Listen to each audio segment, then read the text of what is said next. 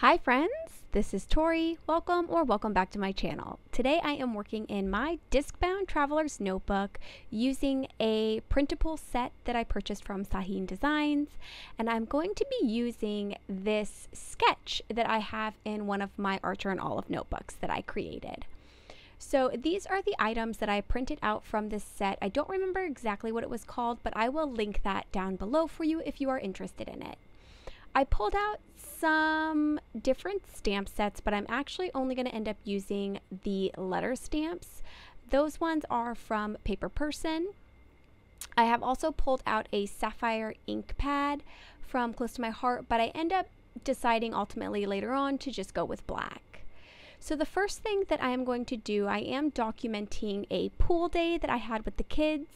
My husband and I had with the kids a few weekends ago. So I wanted to use this really fun like pool summer printable set. So the first thing I'm doing is pulling the kind of hatch pattern, I guess. I'm not really sure what it's called. And it's just basically blue lines.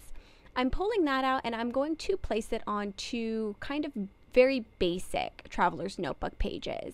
I'm going to rip the edges of those. I'm placing it on either side to give it a little bit of texture to add. And then I'm going to get that taped down.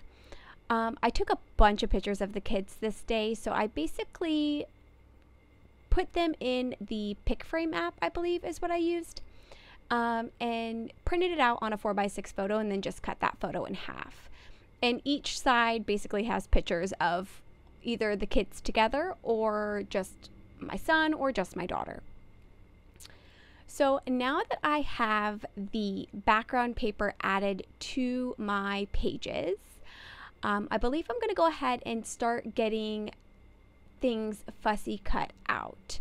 I could have kind of cut these with my Cricut, but I didn't really feel like it, so I just kind of put them all on one piece of paper and just fussy cut them out.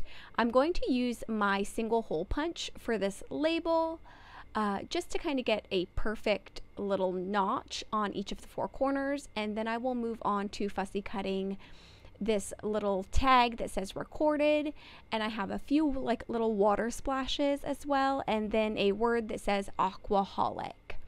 And then I'm going to kind of dry fit those around my spread, kind of see where I want each of them to go, and then go back to cutting out my pool rules.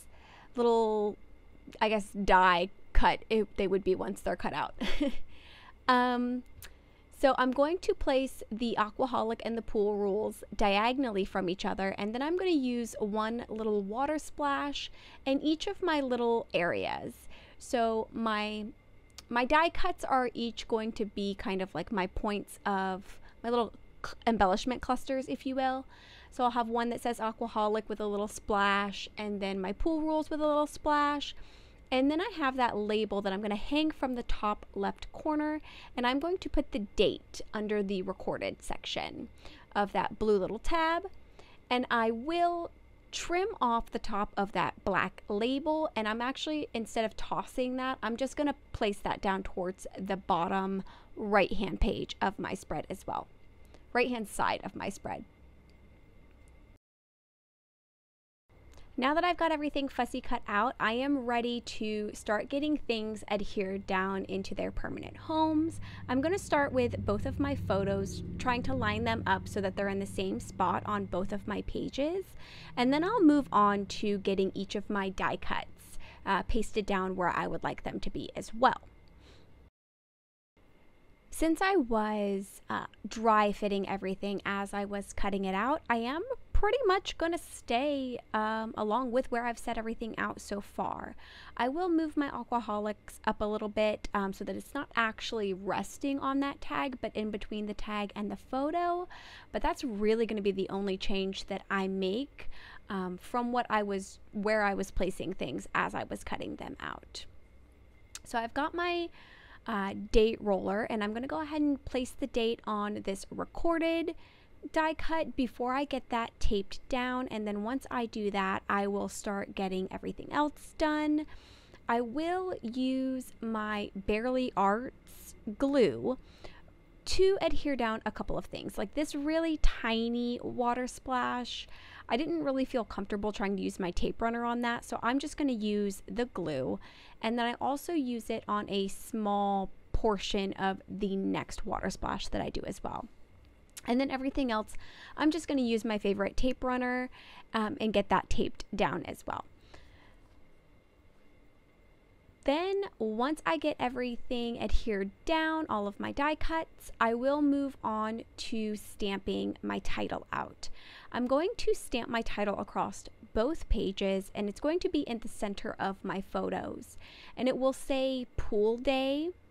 Once I get that stamped out, then I'm going to go ahead and pull out one of my embellishment binders and see if I can find something to embellish the center of that. Thinking back, I probably could have used the Allie Edwards like summer stamp set that I've got up in the corner of my video.